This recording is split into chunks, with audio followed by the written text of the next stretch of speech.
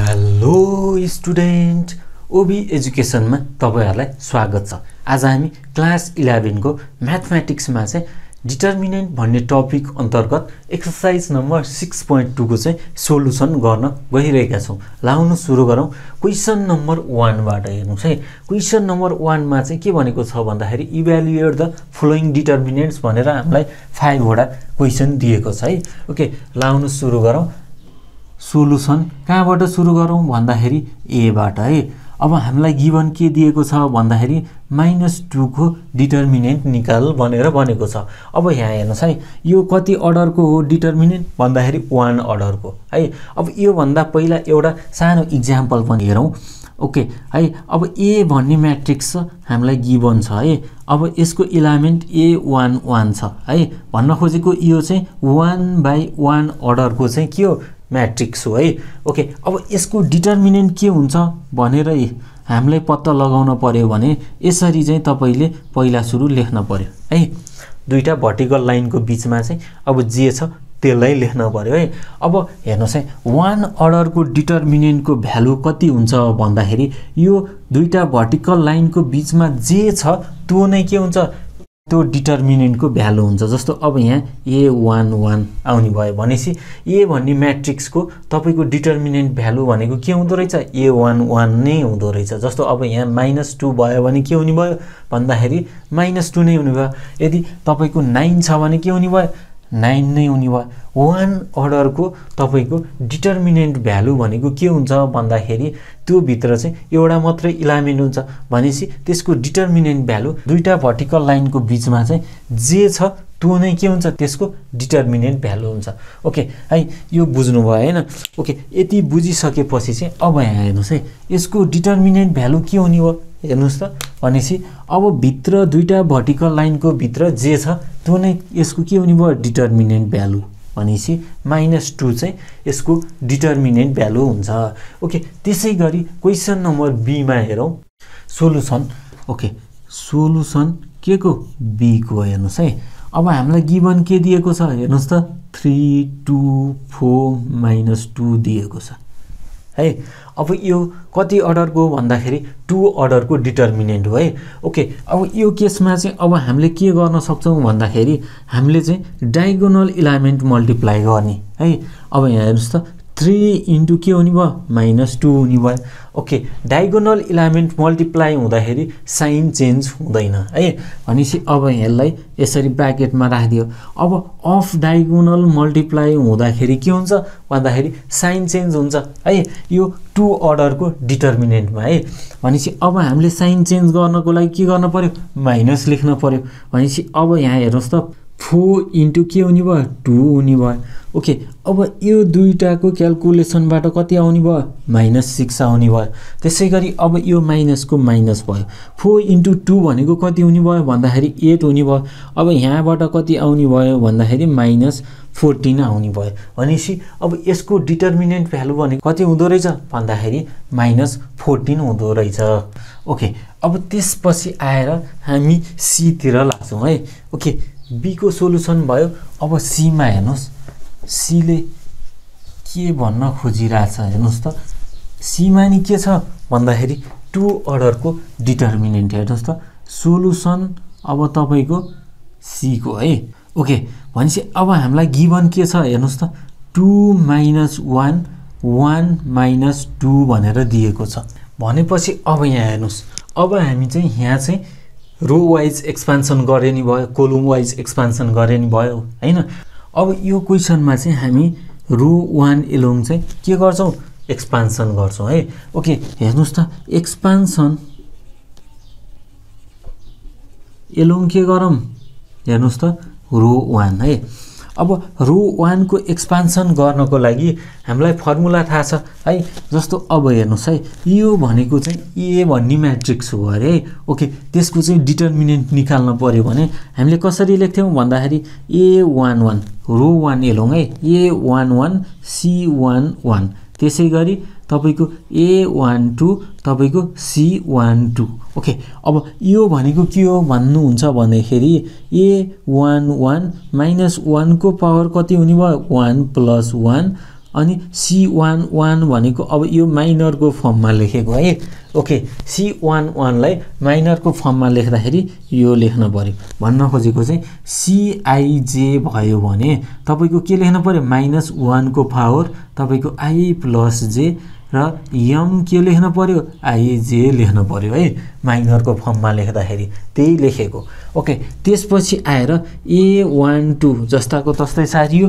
त्यसपछि आएर -1 को पावर कति लेख्न पर्यो 1 + 2 लेख्न पर्यो हो कि हैन। त्यसैगरी m12। ओके, अब हामीले यो चाहिँ खासै गर्न पर्दैन, तपाईलाई बुझाउनको लागि मात्रै हो। अब हामीले गर्ने भनेको अब यो पछिको स्टेप चाहिँ गर्दा हुन्छ है। ओके, अब यहाँ हेर्नुस् है, अब A11 भनेको कुन हो यो इलिमेन्ट हो भनेपछि 2 को 2 लेखियो। अब यहाँ हेर्नुस् है, -1 को पावर 1 + 1 भनेको के हुन्छ भन्दाखेरि 2 हुन्छ।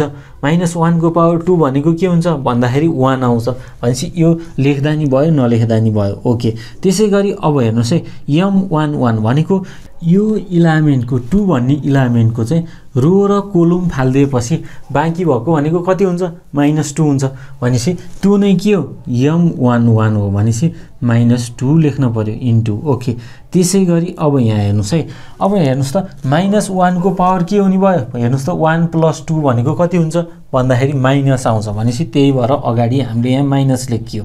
A12 भनेको कति हो इलिमेन्ट कुन इलिमेन्ट हो भन्दाखेरि यो -1 भन्ने इलिमेन्ट हो। त्यसैगरी हेर्नुस् -1 भन्ने इलिमेन्टको माइनर m12 भनेको के हो भन्दाखेरि -1 भन्ने इलिमेन्टको चाहिँ माइनर भनेको कुन हो भन्दाखेरि यसको रो र कोलम फाल्दिँदाखेरि बाँकी भएको इलिमेन्ट कुन हो भन्दाखेरि 1 हो भनेपछि तपाईले 1 लेख्न पर्यो यसरी है। भनेपछि अब यहाँबाट तपाईको माइनस के आयो भन्दाखेरि 4 आयो। तपाईको यहाँबाट कति आउने भयो भन्दाखेरि +1 आउने भयो भन्दाखेरि माइनस के हुने भयो 3 चाहिँ सी भन्ने क्वेशनको चाहिँ डिटर्मिनेन्ट निस्किने भयो है। यसैगरी अब अर्को क्वेशन हेरौँ, डी को सोलुसन हेरौँ। अब डी मा चाहिँ हामीलाई के दिएको छ हेर्नुस् त। ओके, डी मा चाहिँ अब यहाँ हेर्नुस् के दिएको छ भन्दाखेरि तपाईको 1 1 1 दिएको छ। त्यसैगरी 1 -1 1 दिएको छ। त्यसैगरी 2 1 -1 दिएको छ है। ओके, अब यसलाई चाहिँ हामी के गरौँ एक्सपान्सन मेथडबाट गरौँ। अब रो 1 एक्सपान्सन गरे नि भयो, कोलम 1 एक्सपान्सन गरे नि भयो, रो 2 एक्सपान्सन गरे नि भयो, रो 3 गरे नि भयो, कोलम 1 कोलम 2 जुन एक्सपान्सन गरे नि भयो है। ओके, अब यहाँ हेर्नुस् त हामी रो 1 एक्सपान्सन गर्छौँ है। ओके, ल हेर्नुस् एक्सपान्सन के गरौँ एलोङ रो 1 है। ओके, भनेपछि अब रो 1 को एक्सपान्सन को लागि हामीले जेनरल फर्म भनेको कसरी लेख्ने भन्दाखेरि यहाँ हेर्नुस् है, जस्तो अब यो भनेको चाहिँ ए भन्ने म्याट्रिक्स हो भने त्यसको पहिलो इलिमेन्टलाई के लेख्न सकिन्छ A11। त्यसैगरी अब हामीले एक्सपान्सन को लागि के लेख्न पर्यो C11 A11 को कोफ्याक्टर लेख्न पर्यो। त्यसैगरी तपाईको A12 भनेको यो इलिमेन्ट है भनेपछि अब यसको नि के लेख्न पर्यो कोफ्याक्टर लेख्न पर्यो। त्यसैगरी यो इलिमेन्ट भनेको कति हुन्छ भन्दाखेरि A13। त्यसैगरी यसको कोफ्याक्टर भनेको नि के हुन्छ 13 है। अब यो कोफ्याक्टरलाई चाहिँ माइनरको फर्ममा लेखौँ है। ओके, ला आउनुहोस् A11 हेर्नुस् त -1 को पावर कति हुने भयो भन्दाखेरि 1 + 1 m के हुने भयो 1 1 हुने भयो। त्यसैगरी तपाईको यहाँ A12 तपाईको -1 को पावर कति हुने 1 + 2 र m कति हुने भयो 1 2। त्यसैगरी A13 -1 को पावर के हुने भयो 1 + 3 तपाईको अनि के हुने भयो m13।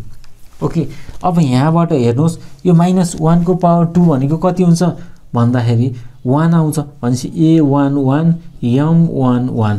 त्यसैगरी तपाईको यहाँबाट हेर्नुस् त -1 को पावर 3 भनेको कति हुन्छ भन्दाखेरि माइनस आउने भयो भनेपछि यो प्लस को ठाउँमा हामीले के लेख्न पर्यो माइनस लेख्न पर्यो है।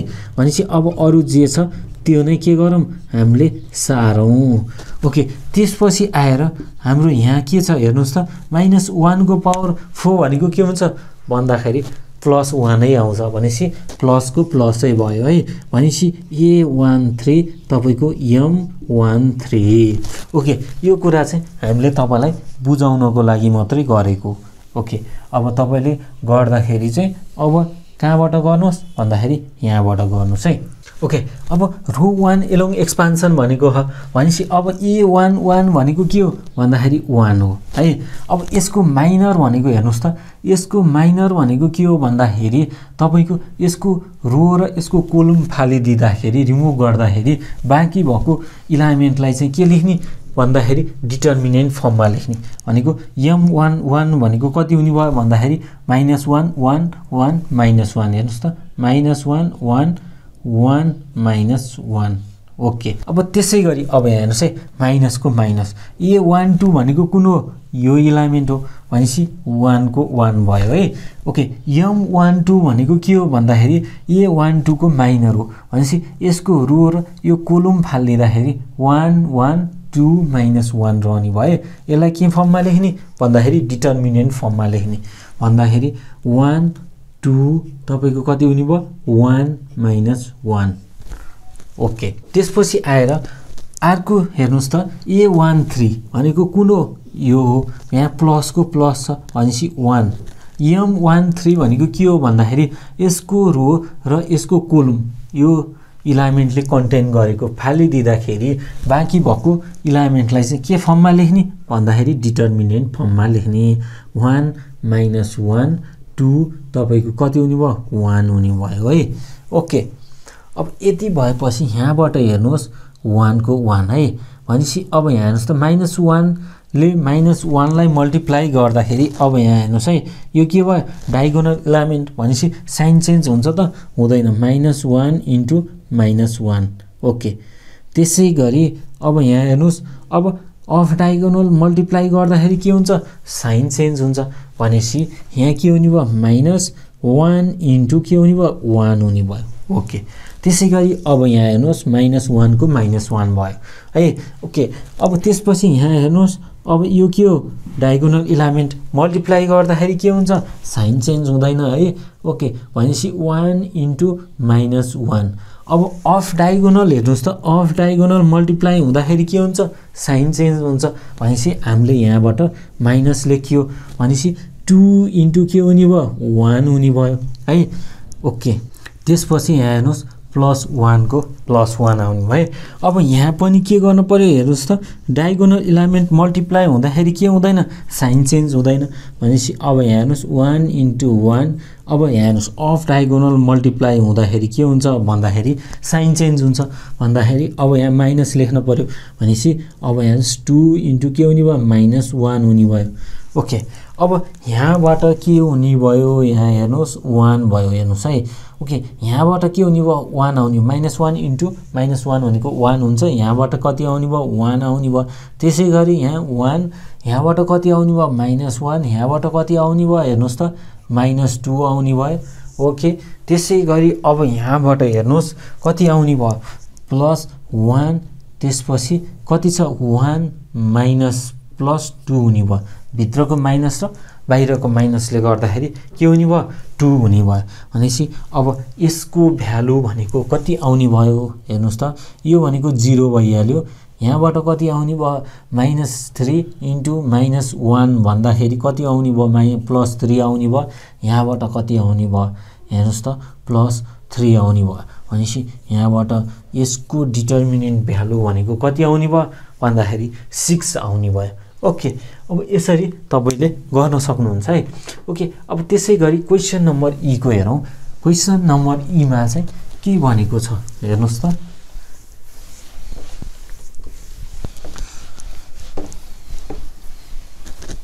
ओके क्वेशन नम्बर ई मा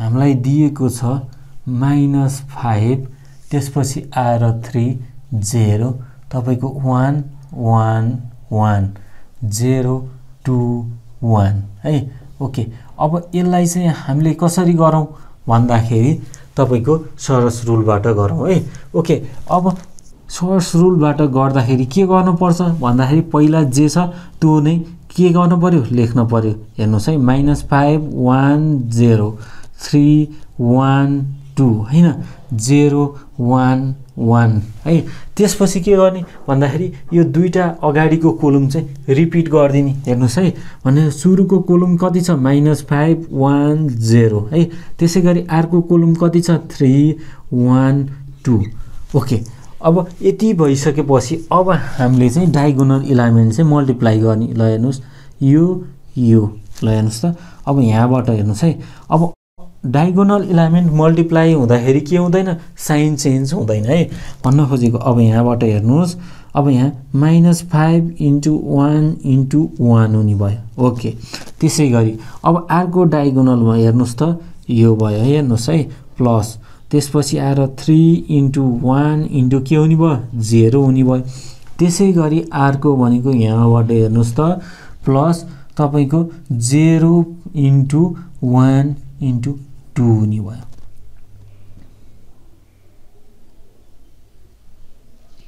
ओके है यति भयो अब त्यसपछि आएर अफ डायगोनल मल्टिप्लाई गर्नु पर्यो हेर्नुस् है अफ डायगोनल हेर्नुस् त यो यसरी मल्टिप्लाई गर्दाखेरि के हुन्छ भन्दाखेरि साइन चेन्ज हुन्छ भनेपछि अब तपाईको अब यो ब्र्याकेट नलेखिकन यहाँ माइनस लेख्दिए नि भयो है ओके अब यहाँ हेर्नुस् त 0 * कति हुने 1 * 0 हुने भयो ओके त्यसैगरी अर्को अफ डायगोनल भनेको कुन छ हेर्नुस् 2 1 - 5 है ओके यहाँ हेर्नुस् त तपाईको अर्को अफ डायगोनल मल्टिप्लाई हुँदाखेरि नि के हुने भयो साइन चेन्ज हुने भयो भनेपछि 2 * हेर्नुस् त 2 * 1 * के हुने भयो -5 हुने भयो त्यसैगरी अर्को हेर्नुस् माइनस के हुने भयो अफ डायगोनल मल्टिप्लाई हुँदाखेरि के हुने भयो भन्दाखेरि साइन चेन्ज हुने भयो भनेपछि अब अर्को अफ डायगोनल भनेको के हो 1 * 1 * 3 हो भनेपछि यहाँबाट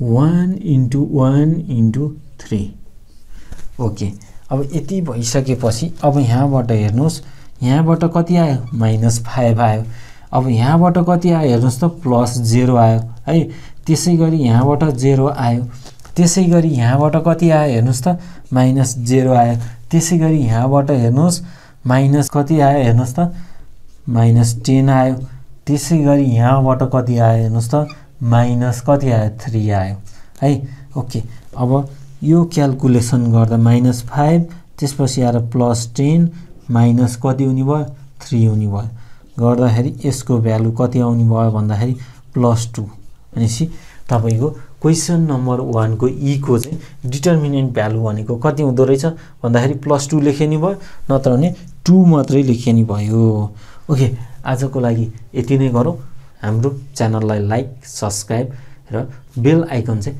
प्रेस गरिदिनु होला धन्यवाद